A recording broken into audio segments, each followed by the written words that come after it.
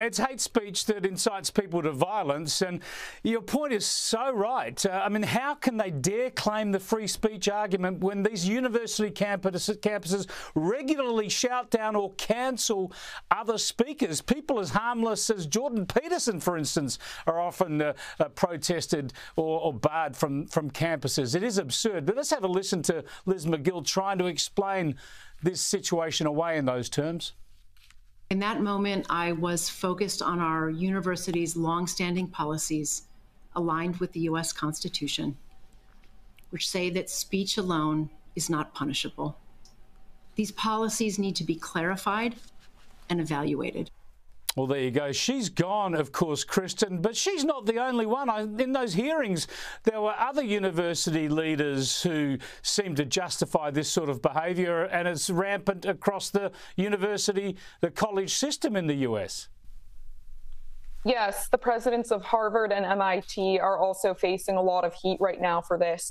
And, you know, here's what I have to say to the donors who are all of a sudden outraged by this and demanding that these presidents resign. Hey, donors, it was your money for decades that has created the environments that are now friendly to this kind of pro-Hamas speech that does incite violence. Where have you been for the last decade or two when these college campuses that are being propped up with your money have been transformed into these places that truly are not tolerant of all free speech, not tolerant of all ideas, and hotbeds for hate against certain groups, which absolutely does include Jewish students. So this is a monster that these donors have created.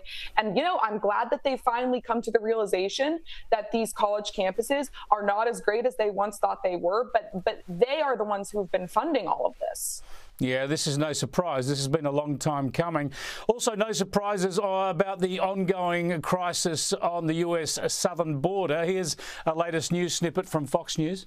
The migrant surge keeps escalating. So many crossing that border. Patrol officials say they're releasing now 5,000 migrants into the U.S. every day. Let me take you right to some footage we shot on the drone a little earlier of a group that came right up behind me. You've got more than 400 to 500 migrants coming here. Most of the ones here from Venezuela, Guatemala, Honduras, Ecuador, Colombia. Kristin, you've been hot on this. It's not getting any better. Of course not. But unfortunately, these numbers, which are truly shocking, have lost their shock value because now every week, every month, we're hearing these numbers like 5,000 a day. And after a while, it just loses its shock value and people start to tune out. But they really shouldn't because we are losing our country, Chris. I want to remind people that during the Obama administration, 1,000 migrants a day was considered a crisis. I mean, we are way beyond that now. And there just seems to be a total apathy surrounding this issue. I mean, the news media here in America barely ever talks about immigration. So should Trump become the nominee, as it seems he will, I hope he starts banging the drum on this issue again like he was back in 2016. And he really does need to be more aggressive this time about building a wall if he is elected to the presidency again. Yeah, well, it's important for the country and it's politically beneficial. There's no doubt about it. The public are not going to like the porous borders in the south of the US. Now, just quickly, I want to check in on the president. It's hard to keep up with all of his gaffes. Let's look at the latest two. Here he is trying to explain how much money is being spent on infrastructure. Over $1.3 billion, $300 million. Over $1.3 billion, Billion, trillion, million. Nobody knows actually what figure he was trying to recount there. And this one's even sadder because this relates to the horrors that are been unfolding in Israel. And it's 65 days he was supposed to be referring to, since the Hamas atrocity in southern Israel on October the 7th. But listen to how he expresses this. But we know this year's Hanukkah is different. It's been 65 years since the deadliest day of the Jewish people since the Holocaust. 65 years.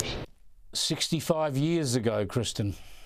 Yeah, you know, when I first saw that first clip, the billion million clip, I was on Twitter just kind of scrolling and I saw it and I thought, man, he must be talking about the amount of money we've sent to Ukraine.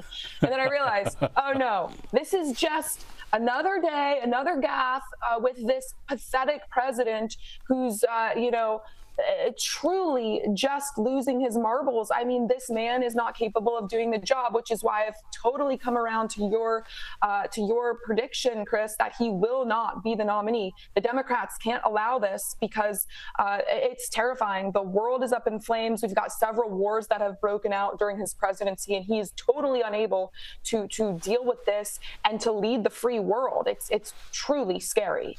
It sure is, Kristin. Thanks for talking to us. We'll catch up with you next week.